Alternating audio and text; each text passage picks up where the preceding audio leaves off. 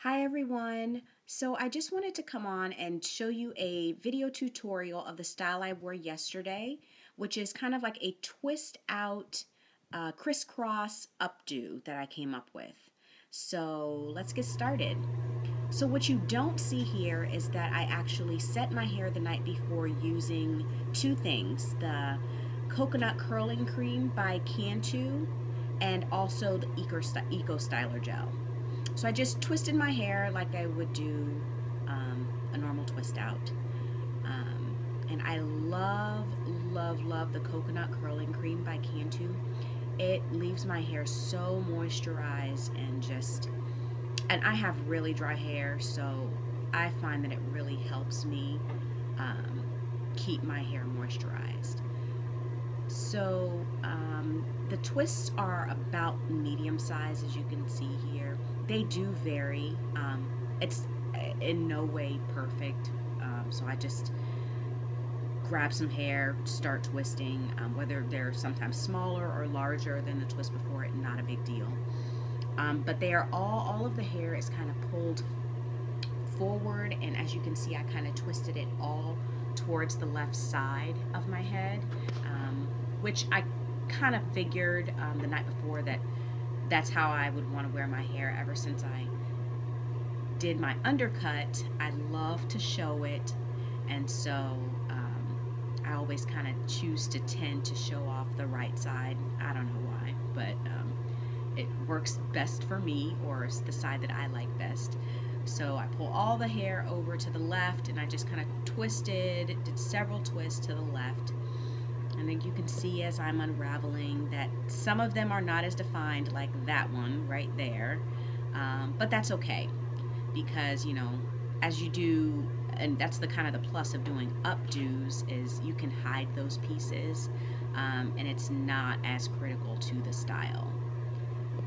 So I'm just still unraveling these lovely twists, and it's easy to miss a twist, which you'll kind of see here that I kind of leave some lingering until the very end, but that's okay. It's not a big deal. Again, you can hide those. So, and this is all in the morning. This is in the morning, me kind of just getting ready for work. Um, there goes a piece right there that I almost forgot. And so I'm just still unraveling the twist. And again, my hair feels really, really good and moisturized thanks to that coconut curling cream by Cantu. So at this point, I kind of feel like I've got all the twists out, and I have no idea at this point what I'm going to do with my hair. And this is how it always starts. Bobby pins are key. But at this moment, you guys, I'm seriously have no idea what I'm going to do with my hair. So what I do is I just start playing with it, and I start moving it this way and that way. And I love pompadours. I love kind of bigger hair up front.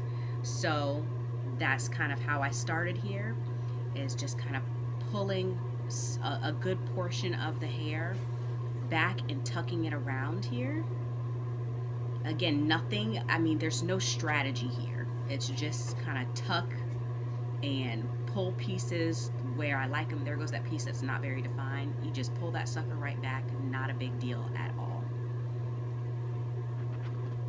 And I'm just tucking that piece, this section of hair around, and I'm going to secure it with a bobby pin. If I can get the bobby pin. Secure it with a bobby pin there. And then I've kind of got a gist. Okay, so I know I want this big section here. What am I going to do with the rest of the hair? I have no idea. So I'm just kind of playing with it, pulling it over. Oh, there goes a twist that I forgot to unravel. And so what am I going to do? Am I going to pull it over? Initially, this seemed like a good idea, but you can see as I'm kind of playing with it, I don't really like the way that it's looking, so I just keep playing. So I say, hey, what if I twisted it, maybe gave it a little bit more dimension? And so I twist the hair, and then I'm going to play with that and see if that works for me at all. pulling it this way, pulling it that way. You guys, it's really just trial and error. I mean, until I find something I like, I just play with the hair. And it's going to turn out that I don't really like that twist. So I'm gonna unravel it, and then I'm gonna split the sections and pull one section over. And I'm actually gonna like the way that this looks. And again, pieces may come out, not a big deal. Bobby pins solve all of that problem.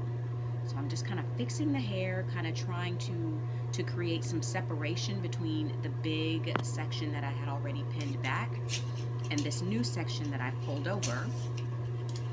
And I'm going to secure some more bobby pins around for that piece of hair that just wants to come out.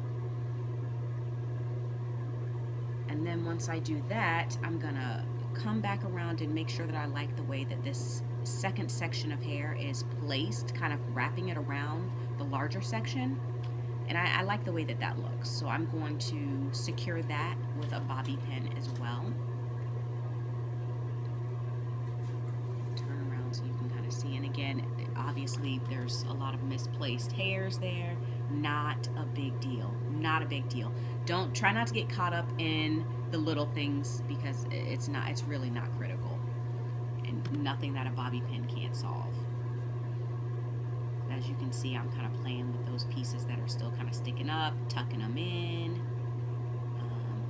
and I'm going to add another bobby pin to that section so I can make sure that it's secured. Okay, and then I've got this section here, so what do I want to do with it? I can wrap it around the other direction to kind of form this kind of crisscross look. I can leave some of the twists out, and that could be very cute. But I'm just kind of playing with to see what I like better. And lately I tend to prefer a complete full updo, not really having any hair hang down. I'm not really sure why. There was a point in my hair journey where I loved to have kind of hair down in my face, but right now I'm loving the full complete updos. So as you can see, I kind of swept that third section over the opposite side and secured it with a bobby pin.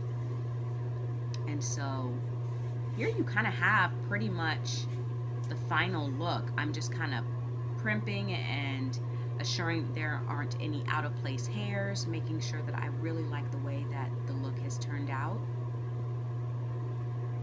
And I'm going to grab my handy dandy brush so I can brush down my undercut and make sure that it's in good shape, which I actually need a trim.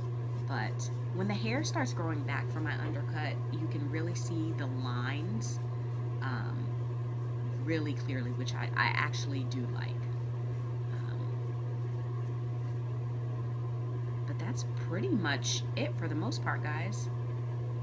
Really simple. I think it maybe took me 10 minutes, no more than 10 minutes to do this portion of the hair. It took me 10 minutes to set the hair the night before with my twists, and that's it. I'm ready to go.